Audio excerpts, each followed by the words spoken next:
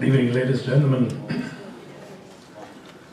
Laszlo, Pierre, dear friends, Bernadette, thank you very much for the organization of this timely conference. You have already heard a lot of things, and in addition to what was said by the ILO and the IMF, by my colleague of the European Parliament, by Pierre and Laszlo, I want to add something from my point of view to address tonight the issue of jobs and growth. I share entirely the view of Pierre Moscovici. Without growth, we will never get stability in the European Union. Without employment, Europe will fail. I would like to reflect with you on the threat posed by rising inequality to our economy and to our democracy. Dear friends, in the past, inequality was mostly seen as a moral dilemma, and for me it is still a moral dilemma. Achieving social justice is one of the most fundamental goals of politics. But in our days, more and more people are also waking up to the tremendous economic problems caused by rising inequality. Not least due to Thomas Piketty's monumental book on capital, in German Kapital, sounds very nice. Or the recent Bertelsmann study you mentioned, Laszlo, which shows that, I quote, social injustice has once again clearly increased in recent years, most obviously in the crisis-battered southern European countries. End of the quote. The study attributes to the rigid austerity that has undermined social systems and concludes that a highly explosive situation has emerged with the European Union to the point where it might endanger the whole European Union, the whole European project.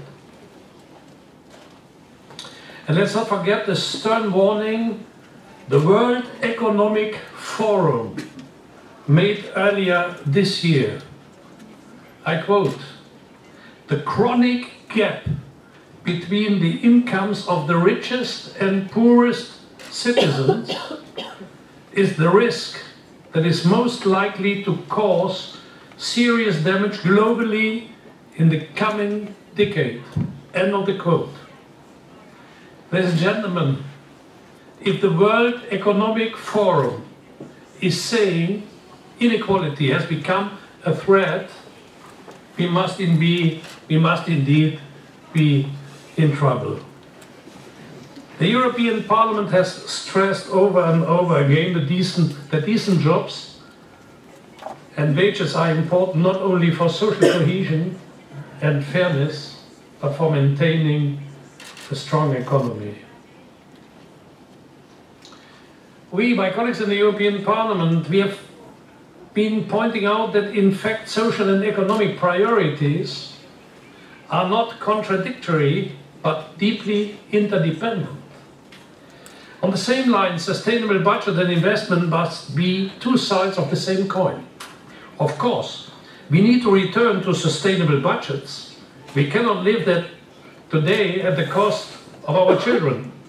But not living at the cost of our children also includes not making short-sighted cuts in areas where long-term negative effects will result in education, in research, and in development, in healthcare, and a long list of other items. In these areas we need more, not less investments. This is about investing in social inclusion and economic prosperity. This is about building bridges to the future. Please allow me to highlight three issues that are especially salient both in terms of social justice and economic prosperity. My first point, and I spoke during the election campaign permanently about that, and by the way, Jean-Claude Juncker as well. And as you mentioned, the European elections, we invented a new method to put the Commission on the road. And therefore we will verify very intensively all, during the hearings, proposals of the commissioners, and that it is the European Parliament which is deciding about the President of the European Commission, in my eyes, is a big democratic achievement I have fought a lot for. It's a pity now that another one has the profit of it, but nevertheless, it was a step forward. My first point is youth unemployment. During the crisis, youth unemployment has climbed to ever new highs. More than 20%, ladies and gentlemen, 20% of young Europeans wanting to work cannot find a job. Some countries, you know it, like Spain, Greece, Italy, are hit particularly hard with 1 in 2 young people unemployed. Many more are stuck in precarious works or internships. Yes, young people have always been at a higher risk of unemployment than adults. The transition from school or university to the first job has always been a difficult moment, but the crisis has made this transition worse, much worse. And that's really unfair, because today young people are paying with their life chances for a crisis they have not caused. Now the social divide between generations is widening. This inequality is threatening the social fabric of our societies, the trust that our democracies are fair and just, the belief that with hard work and a good education you can make it. This is put in doubt by a lot of people. And this is a doubt not only to fairness and justice in our society, it is a doubt about democracy. Let's not forget that youth unemployment also damages the economy and costs a lot of money. In the short term, the state has to pay social benefits. In the long term, youth unemployment means lower wages, lower career chances, lower productivity, money lost to the state and to businesses. So why not take some of the money we are currently losing due to youth unemployment? The cost has been put by Eurofound at 153 billion euros per year. That is 1.2% of the EU's GDP. Why not take a percentage of this money to create new chances for young people and invest in their future? I'm convinced, ladies and gentlemen, that it is better to pay for putting young people back in jobs than paying for them to stay at home. And I'm proud that the European Parliament has spearheaded the movement for the creation of the 8 billion euro for the Youth Guarantee. Now, I hope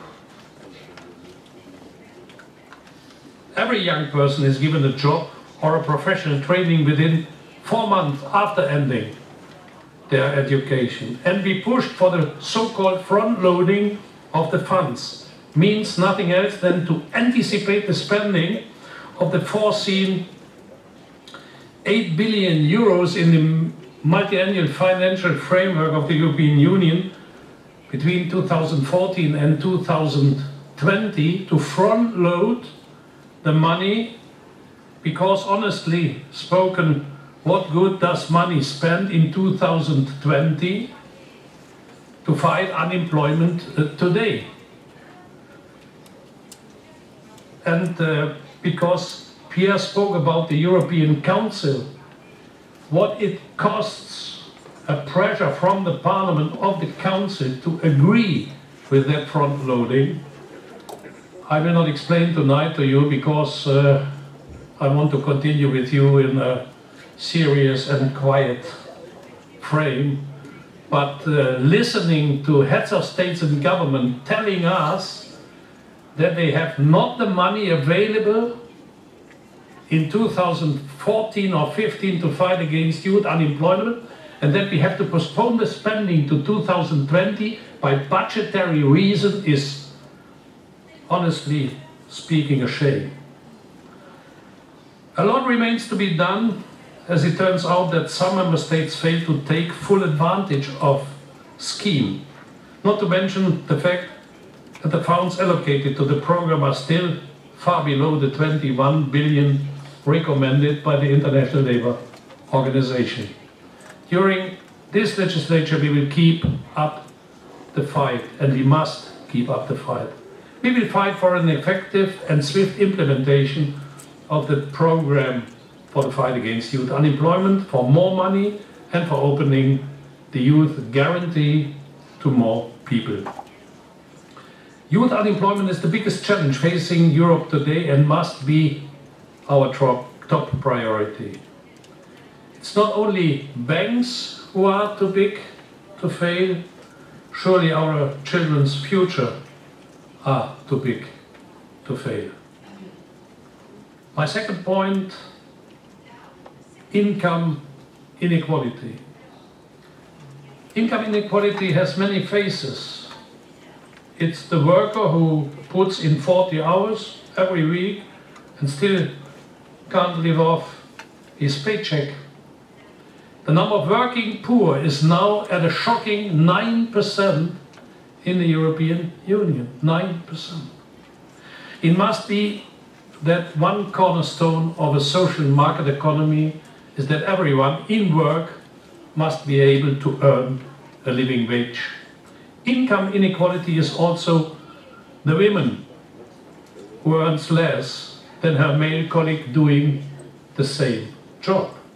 The gender pay gap is growing injustice in the 21st century. The next Commission must address it fervently. Ladies and gentlemen, income inequality is the Romanian butcher slaving away for €3 per hour wages in a German slaughterhouse. This kind of wage dumping is undermining the social system of our European societies. And there is only one solution for this, a system of European minimum wages. And above all, income inequality is the fact that in recent years, top incomes have grown much faster than incomes of the rest of the society. That's not fair.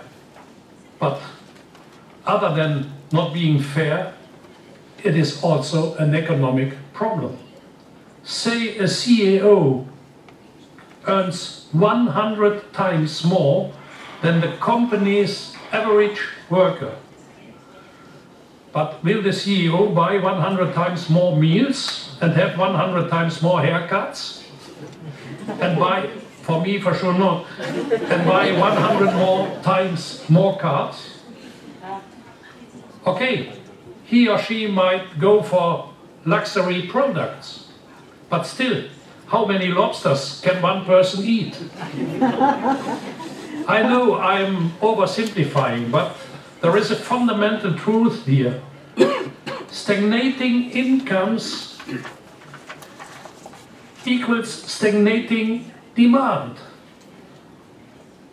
And stagnating demand equals stagnating growth. And allowing for less growth is the last thing we can afford in Europe at the moment. So to get out of the crisis, we need to add something that is missing in today's economic policy toolbox, stimulating demand by increasing wages. Because higher wages brings higher demand, which equals more hiring, which in turn increases wages, a circle which increases prosperity for all. Yes, decent salaries are crucial for maintaining a strong economy. A starting point is without doubt the introduction of minimum wages. Jean-Claude Juncker has declared in front of the European Parliament that he would work towards the introduction of a minimum wage in each EU country. The Parliament looks forward to what the Commission will propose in this field. Additionally, some core countries could increase wages as one way of increasing spending to stimulate growth. And I'm the representative of one of these countries in the European Parliament, which plays a key role in stimulating growth. And therefore, Germany has a leading role, yes, but Germany has also to have a leading role in increasing wages to stimulate demand in the European Union. As my last point, ladies and gentlemen, I would like to address the scandal of tax fraud and tax avoidance. And I'm absolutely in agreement with the President of the European, designated of the European Commission in the fight against tax fraud and tax avoidance. I was very happy that Pierre will deal with the item, because we worked during the last years a lot to increase attention to this underestimated problem, not only in Europe, worldwide. Ladies and gentlemen, according to estimates, 1 trillion euros is lost every year only in the European Union due to tax fraud and tax avoidance. I repeat the figure, 1 trillion euros. This is 2,000 euros per citizen every year. With that money, we could pay off our sovereign debt within a decade. But tax fraud and tax avoidance cuts deeper than only a monetary loss. How do you explain to a family company who are honestly paying their taxes that big multinational corporations like Amazon, Google and Apple are paying almost zero in taxes? How do you explain to people who have been suffering from wages reductions and pension cuts that their rich compatriots are hiding money in Swiss bank accounts? How do you explain to normal citizens that European countries are engaging in tax dumping to lure companies towards them instead of standing side by side and making all companies pay their fair share in taxes? Well, you can't really explain these things to anybody, because tax avoidance and tax fraud fly in the face of fairness. Tax fraud undermines solidarity between countries and solidarity within countries. No one is enthusiastic about paying taxes, but most people recognize their responsibility towards the society. But this acceptance depends on tax justice. The decisions taken by the finance minister in Cairns, Australia, over the weekend to fight corporate tax evasion is a step in the right direction. For once, the G20 are actually following up on something they promised. We will closely monitor the implementation of those recommendations and push for further steps to follow, because there is still plenty of work to do. And I add that Jean-Claude Juncker took in his declaration in front of the European Parliament on the 15th of July, in his speech on board, an element I suggested as his counterpart in the election campaign. The principle which brings more fairness and justice to the tax system in the European Union. Ordinary citizens, owners of small and business and medium enterprises here in Brussels, for example, have to pay their taxes here. Would be nice if an employee or worker here in Brussels could say, give me my salary, but I pay my taxes in Luxembourg. Would be nice if a small and medium enterprise could say, yes, the haircutter here downstairs in the hotel, I have my income here, but I pay my taxes in the Cayman Islands. No.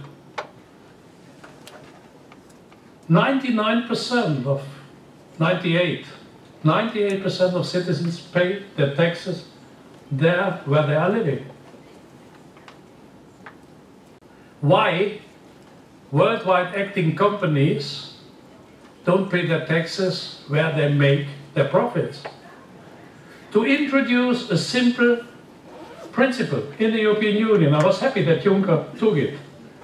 The country of the profit is the country of the tax. Is to introduce fairness and justice between citizens and companies.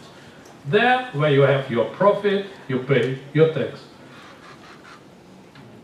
And if Google makes in Germany several billion euros profit and they pay no single euro taxes because the seat of the company is, I don't know on which island. Why we cannot introduce the principle, the part of the profit of Google or Amazon or another company made in Germany has to be shown and is then taxed in Germany or in France or in another country. Social policy is primarily the responsibility of national governments, but I believe the European Union can and must play an important role in fighting inequality on several levels. So far, the EU has focused on moving towards a deeper integration of fiscal and economic policies while ignoring the social dimension of the European Monetary Union. Pierre and Laszlo have spoken about that. Yet, even in social policy, we are so interdependent. What happens in one country affects another country. I believe, ladies and gentlemen, it is high time for the European Union to show that it is protecting its citizens and flesh out the social dimension. If we address inequality, we stand a fair chance of automatically stimulating growth and creating jobs on the way. It is high time to fight against inequality, because inequality is not only damaging our economy, it is undermining the security of our democracies. And therefore, Europe as its crossroads, this is the item of your debate, means to fight against inequality. Thank you very much.